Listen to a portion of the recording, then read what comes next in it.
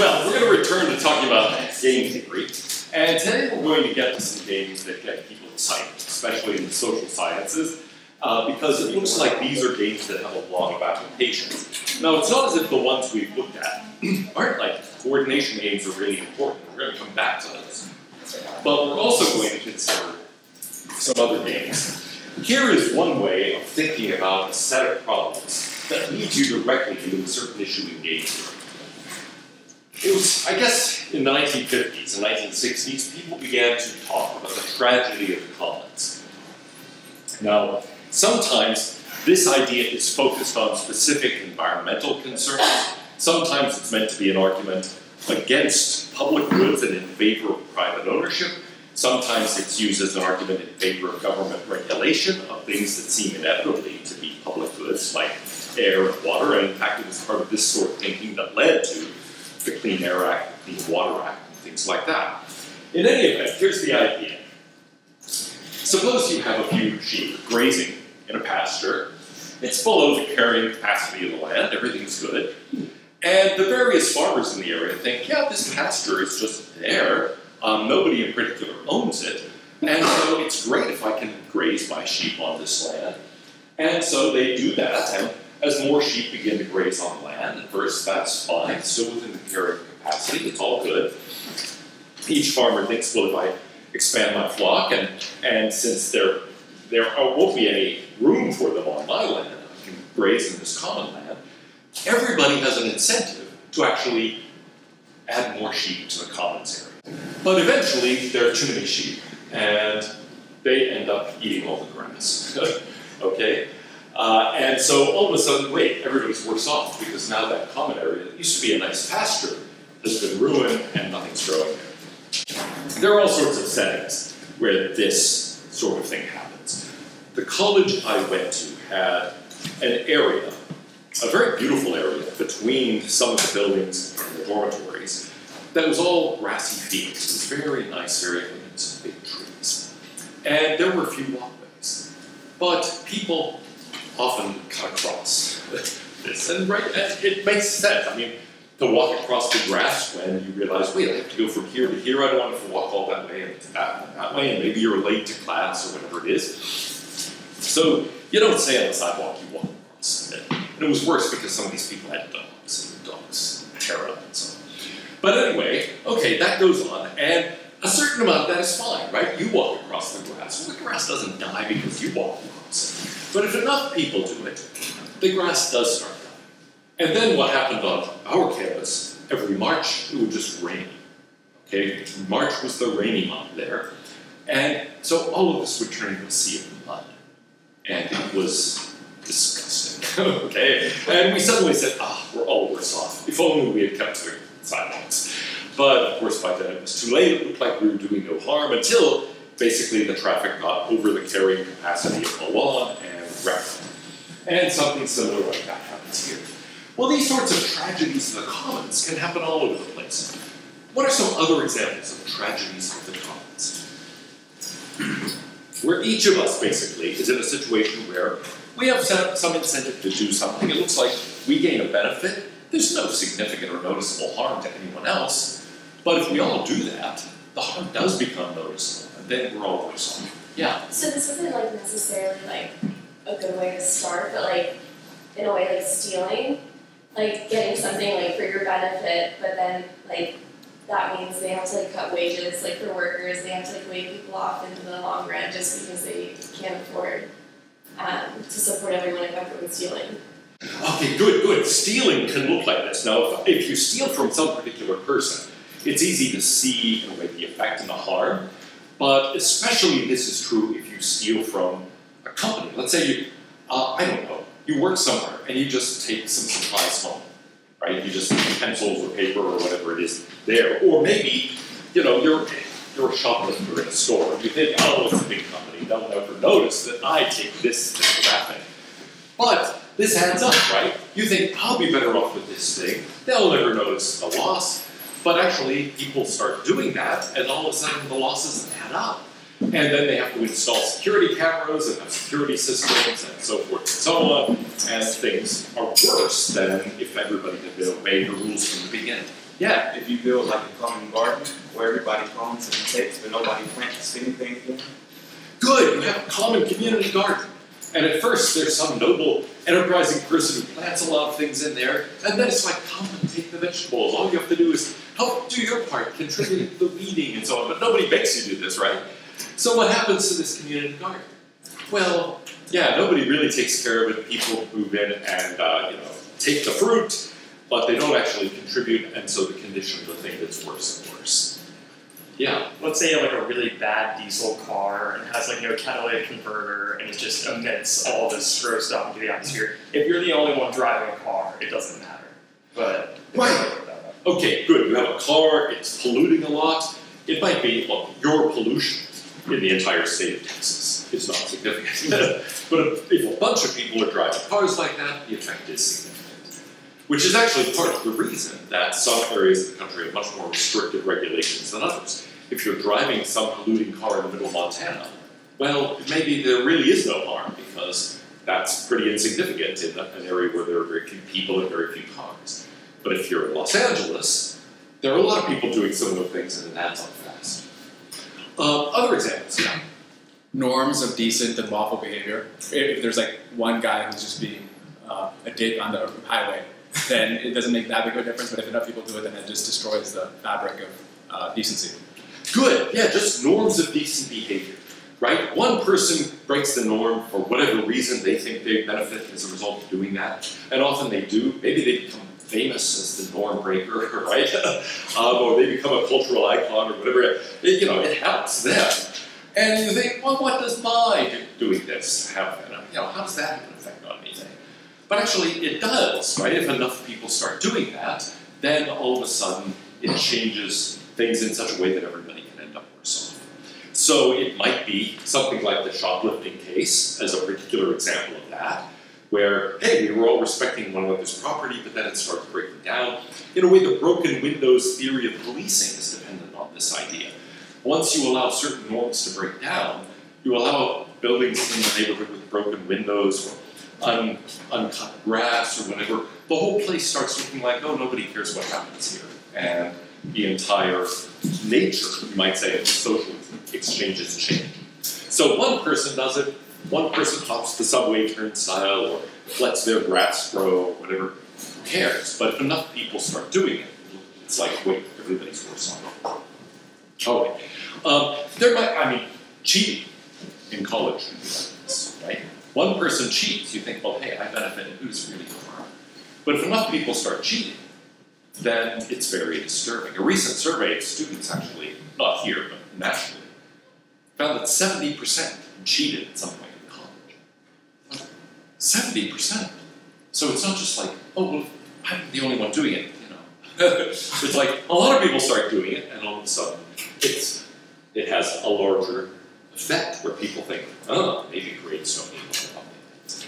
All of these exhibit a kind of structure that in game theory is known as the prisoner's dilemma. It was A.W. Tucker who first came up with this particular example. It isn't in the 1944 book by von Neumann and Morgenstern, but it is a kind of scenario that is actually really helpful to think about. So, what is the prisoner's dilemma? Well, it's the kind of scenario, here just conceived of as having two players, but we've been talking about situations in which there are many, many players with environmental issues or questions of social norms or ethical behavior and so on. But the key idea is this. We've got two people, and in this scenario that Tucker lays out, it's very simple. These two people are held by the police for questioning. They're taken into separate rooms. The police have enough evidence to convict them on some small charge. However, they are pretty confident that these people have committed a much more serious crime. And so they take each one into separate rooms and they say to each one, listen, if you confess and implicate the other person, we'll just give you a slap on the wrist because we've got enough evidence to convict you on this small thing. But we're going to go easy on you. In fact, maybe we just let you walk clean. If, on the other hand, you don't say anything and we're able to convict you on a more major charge, you're facing serious prison time. And so here's the idea. You start thinking, well, okay, I don't know what my colleague in that other room is doing. Suppose he's talking, right? He's implicating me. I want to have a book thrown at me on this really serious charge. Well, he gets off easy. If I don't talk, if he's confessing, I better confess. I'll be better off. Then at least I'll get credit. Maybe we'll be convicted on the more serious charge, but we'll both get credit for cooperating with the police. But then I think, well, what if he's staying silent? Look, if he's staying silent, neither of us implicates the other. They still have enough evidence to convict us on this lighter charge. So I'm still going to jail. On the other hand, if he's not confessing and I point the finger at him, he goes to jail for a long time and I get off scot-free. So I think, so in other words, if he's confessing, I'm better off confessing too. And if he's not confessing, I'm still better off confessing. So no matter what's going on in that room, I'm better off confessing. So you talk, right, and you confess. The guy in the other room is thinking about it the same way. So he confesses. And so what happens? You both implicate each other on the more serious charge. You both get some credit for actually cooperating with the police, so it's not as bad as it could have been. But still, there was a much better scenario. Just shut up, stay silent. You'll both be convicted on the lighter charge, but that's way better than being convicted on the more serious one. Now, here is the sort of abstract way of thinking about this. We can put utilities in there, and often people represent this with cardinal numbers, years in prison, and things like that. But I want to understand the general structure of the situation. So I've described it here in terms of ordinal numbers to make it easier, I think, to grasp what's really generating the issue. We've got two people, A and B, who are separated and unable to talk to one another, unable to form any real agreement that's enforceable between them. And we think, okay, suppose the other person is remaining silent. They're not confessing to the police. Well, if I remain silent too, we're still both going to go to jail on this minor charge. And so that's my second best choice, to be convicted of a minor thing. My best choice is actually if I talk and that person remains silent, then I go free. So I get my first choice, and of course it's really bad for that guy. He gets his last choice, but hey, that's his problem. And so I think, yeah, I'm better off talking. What happens if the other person's talking? Well, if I stay silent, I'm in real trouble. That's my worst case scenario. If we both talk, well, at least we get credit for cooperating with the police. I still get convicted on a more serious thing, but I get a lighter sentence. So I think I'm better off doing that. So I talk.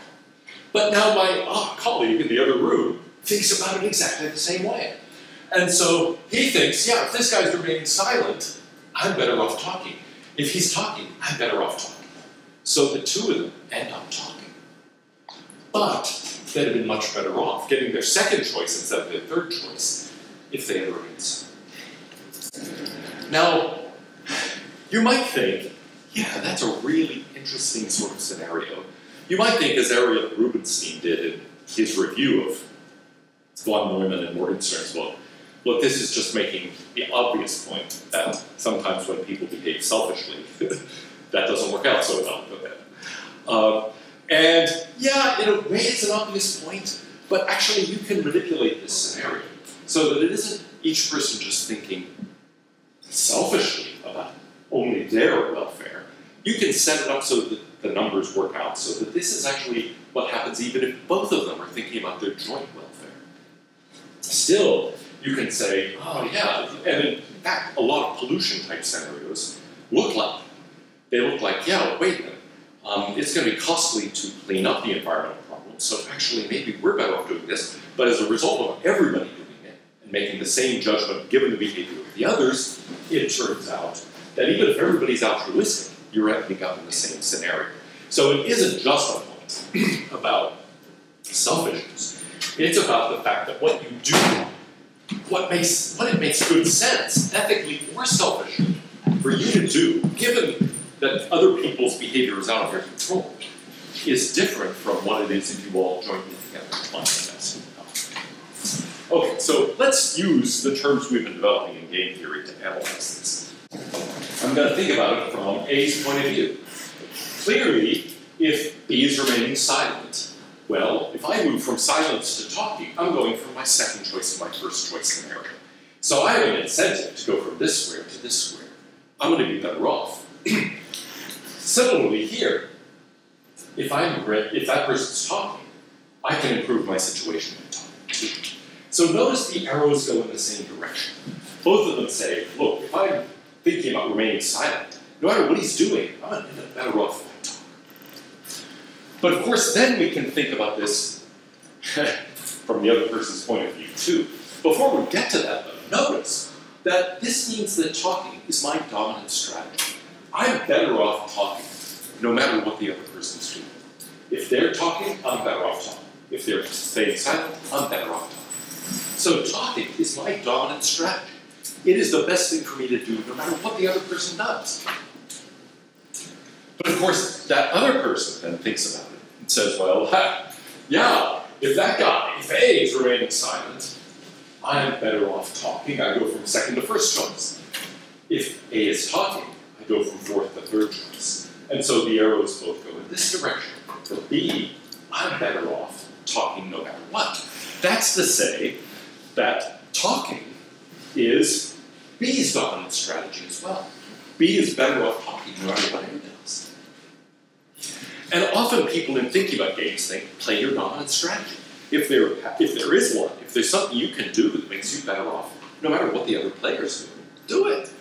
Right? It seems entirely rational. However, look what happens.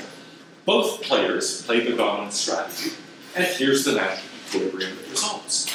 They both end up with their third choice, going to jail for the more serious charge.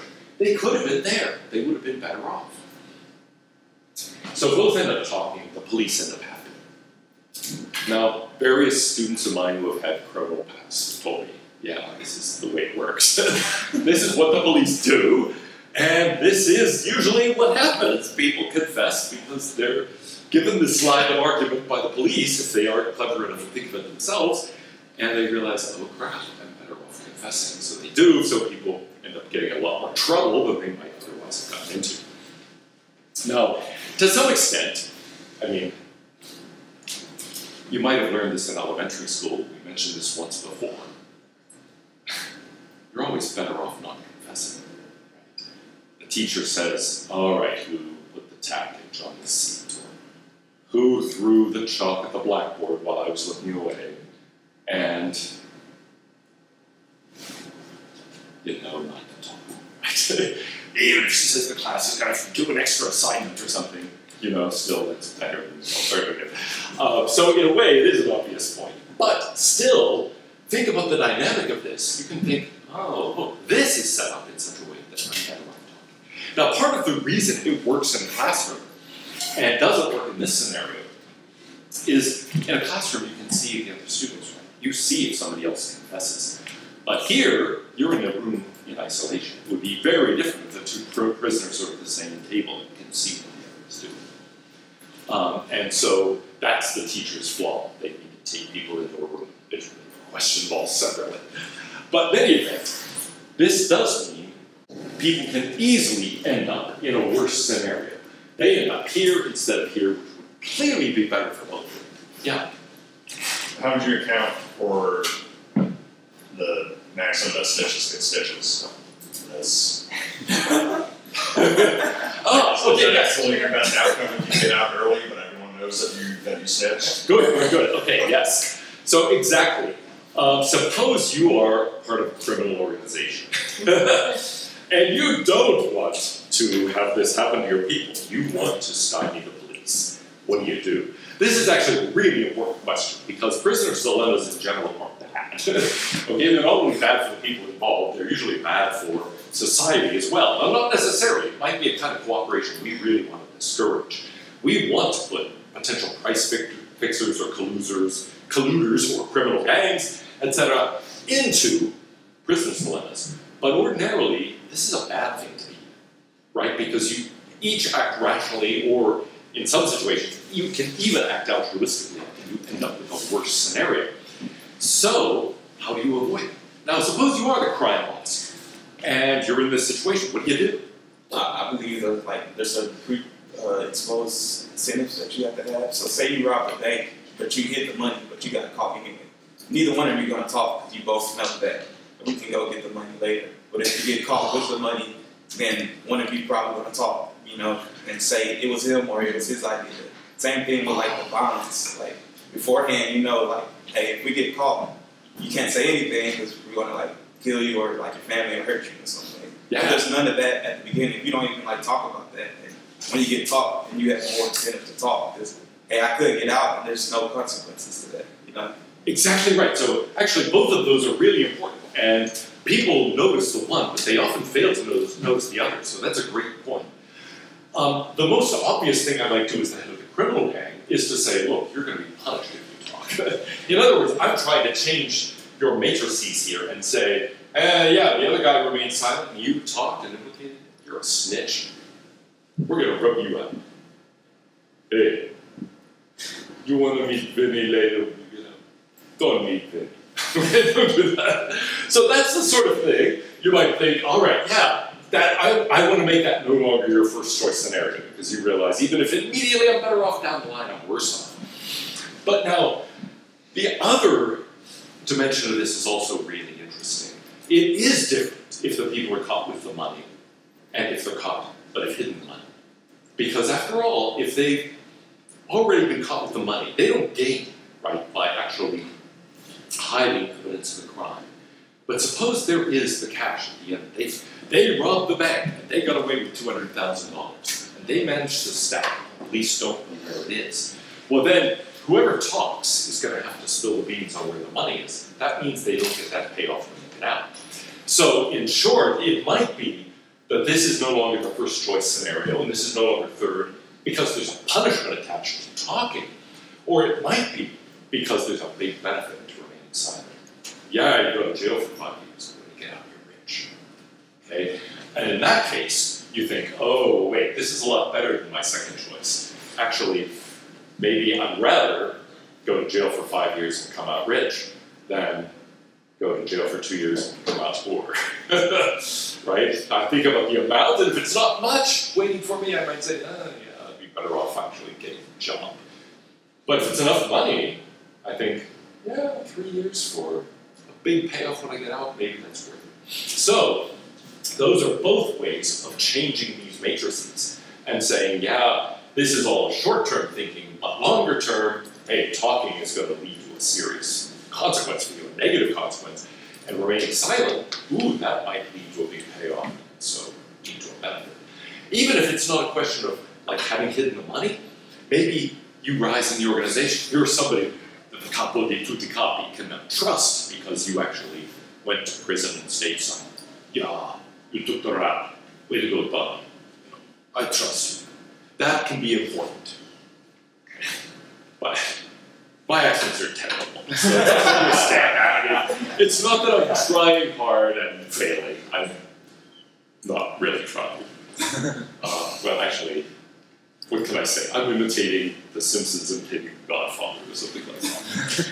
Now, okay, so they could clearly do better by cooperating. If we want to change this around, the most obvious thing to do is to basically give them a benefit by cooperating. Here, I suppose the issue is not cooperating with the police, but cooperating with one another and staying silent, or, punished for defecting from the gang in this case, and talking to the police.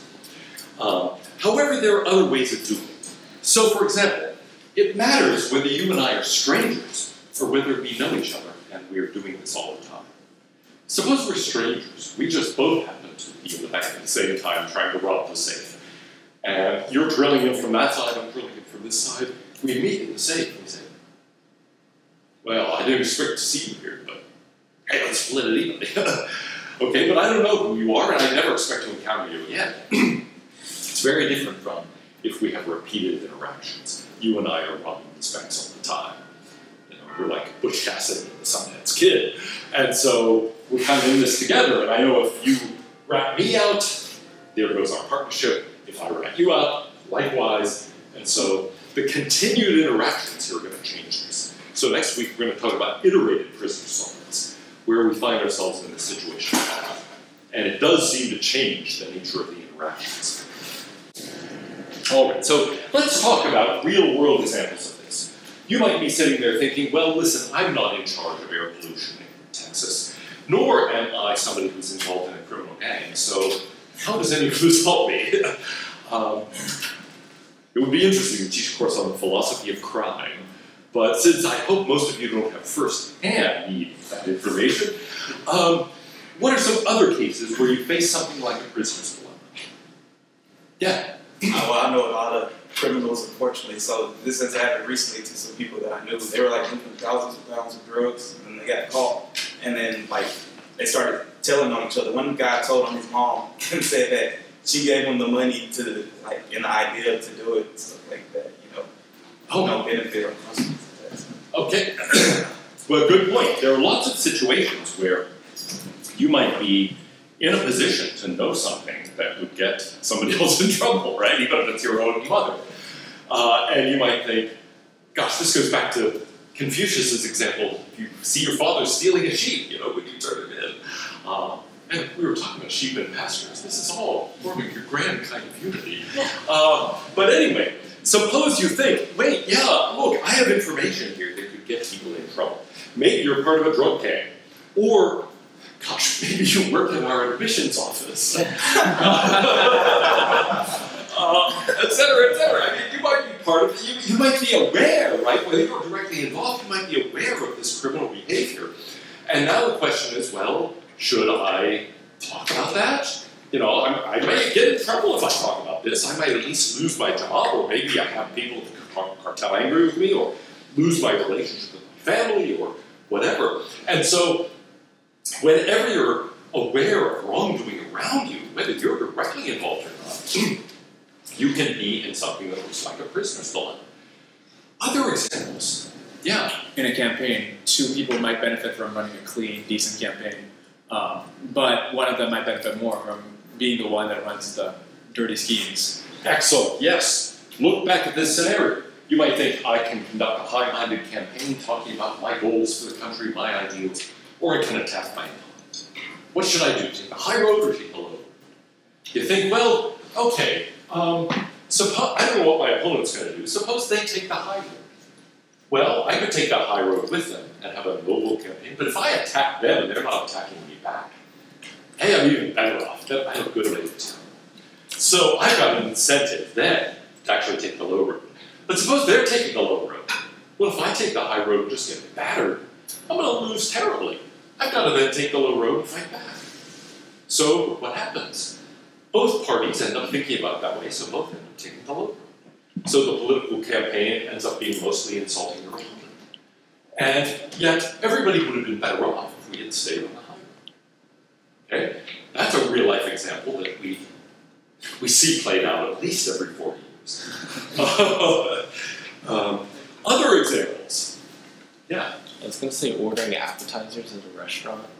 Like, so if like both people like decide to order appetizers, then everybody gets a share of everything. But usually, if only one person orders appetizers, then he has to split it all among everybody.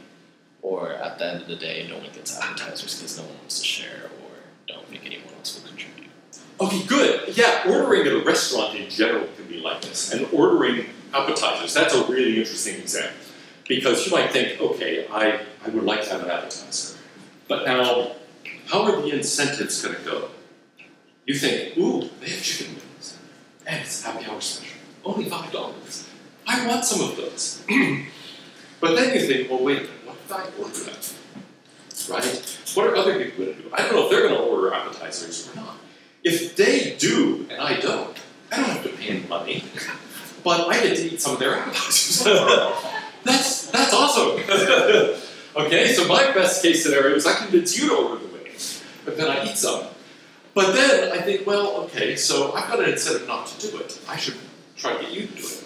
But then that person thinks about it the same way, and thinks, okay, yeah, so it can happen that neither one of us orders them, even though we both would like them.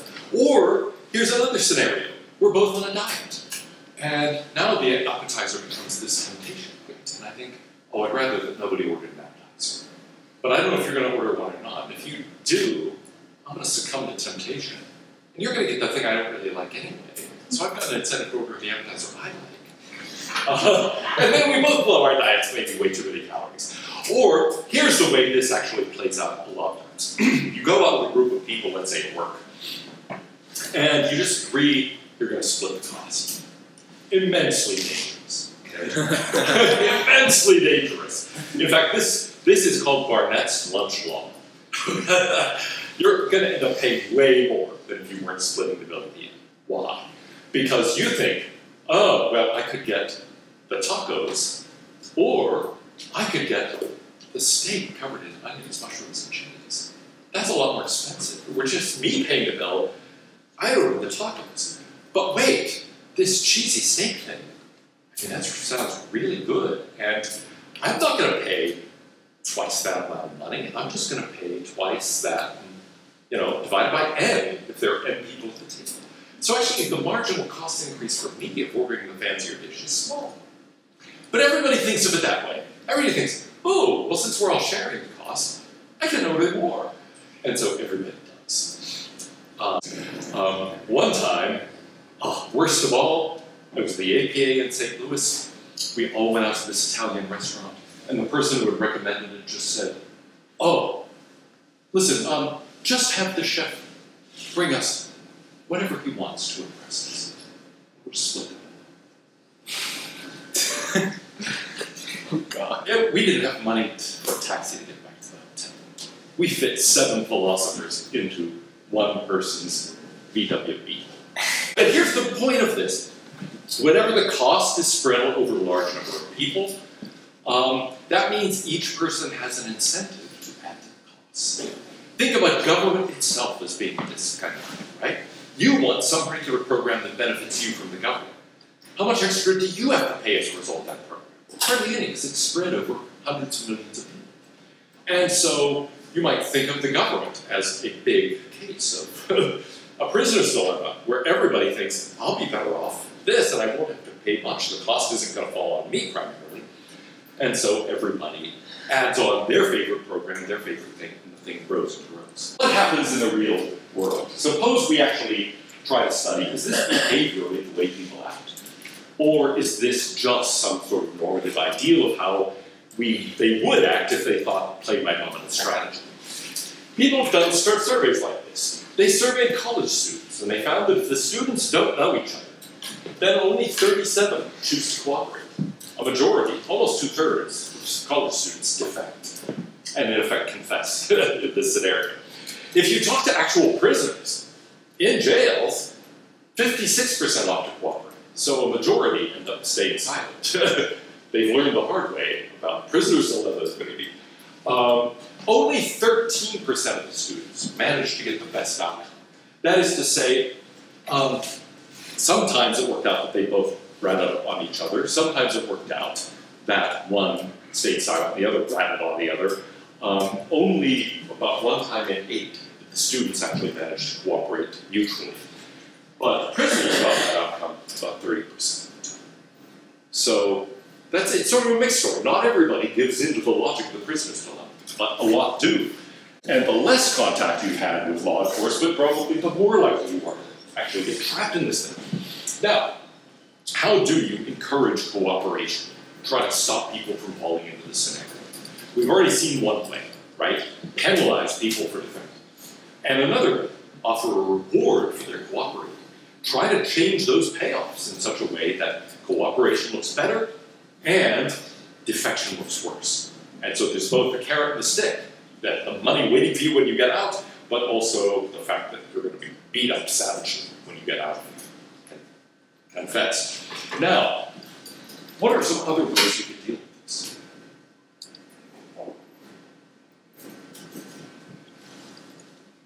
Yeah. By cooperation, do you mean like cooperating with the other person or cooperating with the authorities? Well, here I mean, yeah, it's unfortunate the way the terminology goes. It's cooperating with the other person. Okay. Yeah. So cooperating here would mean cooperating with the other prisoner and not ratting him out, not snitching.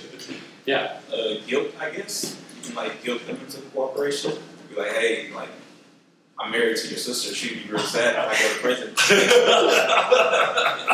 Okay, good. Yeah, guilt. Excellent. Yeah, I'm married to your sister. She'll be real sad if you go to prison.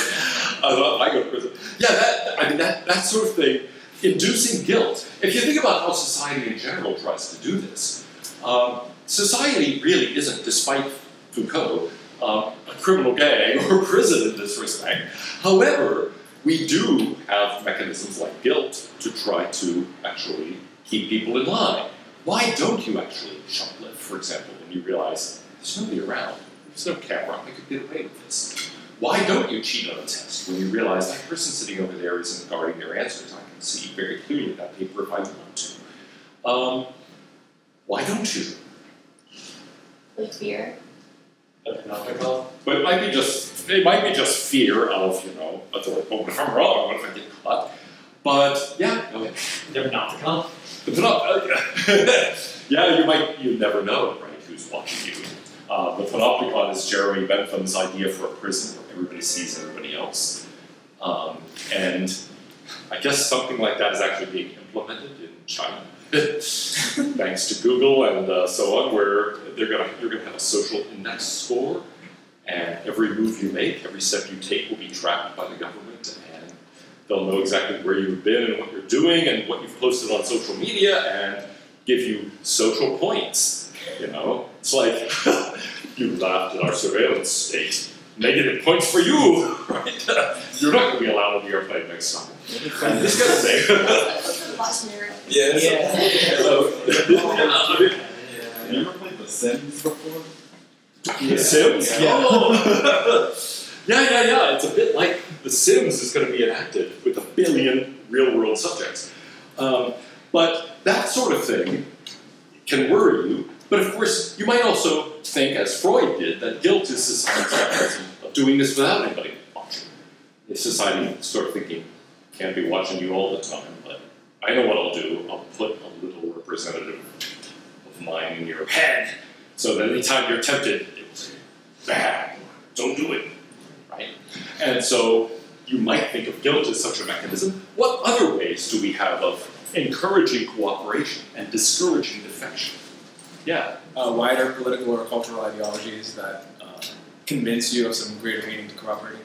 Okay, good. Now, when Rubenstein says, look, this is really just making the obvious point that everybody's acting selfishly can be bad for the group, that's not exactly capturing the full content of this, as I mentioned, but on the other hand, it captures a lot. A lot of the real-world cases are ones where you might say, yeah, you get into this because you're thinking, I'm better off. Even if that other person suffers and has to pay a cost. Even if we're all somewhat worse off, even if sort of imperceptibly due to my own case. Now, in those scenarios, you could think, well, look, what I have to do is convince you of some larger ideology. I have to get you to look at the big picture. And to say, but wait, what happens if we all just walk across the grass? It's going to be muddy, it's going to be gross, we'll all regret having done it. So, let's just try to have an ideology where we understand from the beginning that that's bad behavior. Okay? And then maybe we enact social norms to try to enforce that, but maybe the whole idea is just to try to make you see enough of the big picture to see, wait a minute, my action is part of this larger thing. I might think that it's isolated and that it has no significant cost to anyone else, but actually it really does. And so in short, to try to focus people on the big picture, I think is an important way of doing this. Realize you're not the only agent in society. If you were the only person who was going to do this, maybe yeah, it would be fun. But you're not. And so it's very important to look at the bigger picture and see what that behavior means in the larger context. Are there other ways? Yeah. I think like another way to change the matrix is by adding like more choices. Like you can talk and confess, but make yourself sound crazy or something like that. Add other choices. Remember when we were thinking about the example that Constant gave Kant about the murderer at the door?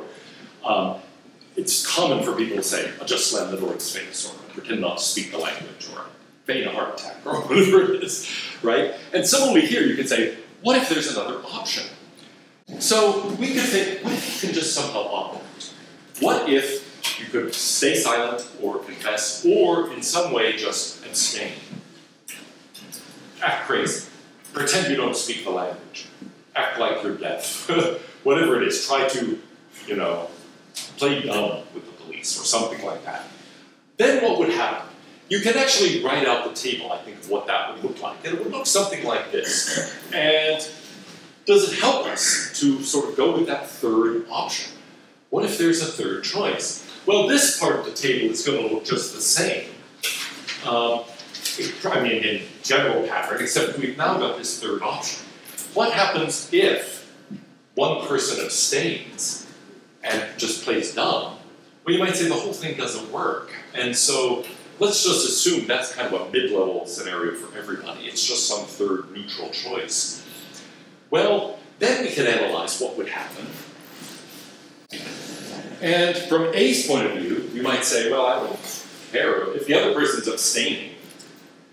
Actually, I wrote it up that way. I'm not sure. Let's assume that the police just get frustrated and try another strategy then. That's why it's just neutral. It's like, that's a draw. Nothing happens. But otherwise, yeah, I get my first choice here if I defect. Here, actually, my best choice is abstaining. So now, actually, it tells me, well, defect or abstain, but it no longer tells me that I have a dominant strategy. Now, I'm actually better off, if you're defecting, I'm better off just playing dumb. Maybe than also defecting. Actually, it depends what this third option is. This is plausible for certain options and not very plausible for others. But if it were like this, the other person would think of it the same way, and so actually the Nash equilibrium would be in favor of abstaining. We wouldn't get the good outcome, we'd just get some third neutral outcome. Now, maybe on the other hand, depending on what that third option is, maybe if we act like we don't speak the language, then actually the other person has a tremendous advantage if we just go to jail for the maximum anyway. So in a real world case, this might not be the third choice at all. Maybe that's the worst case scenario for you. Suppose you do just slam the door in the murderer's face, to go back to Kant's example. How does that work out for you? Here I'm assuming, oh, well, fairly well. Or maybe it just defers it and the guy knocks again. But what if he now breaks the door down and kills you? It's not your third option. So I thought I was clever when I wrote all that out, and now it starts being actually fairly stupid. We are going to contrast these prisoner's dilemmas with two other cases that are kind of similar. One is called the stag hunt scenario. How is it different? Well, in this situation, if you cooperate and the other person doesn't, you can get hurt, right? Cooperation has the potential to harm you. In a stag hunt scenario, if you cooperate and the other person doesn't, you don't really get hurt. You just don't get a benefit, okay? So then your cooperation is fruitless, but it doesn't harm you anymore. In what is known as a prisoner's delight, you get rewarded for cooperating no matter what the other person does. And so from an institutional point of view, once we see the distinctions, we're going to think, what can we do to turn prisoners' dilemmas in our organization into stag hunts, and stag hunts into prisoners' delights, so that each person does what they're naturally going to do, and the result is beauty and cooperation and excellence for all, instead of people going to jail for a long time. So anyway, that's what's coming up on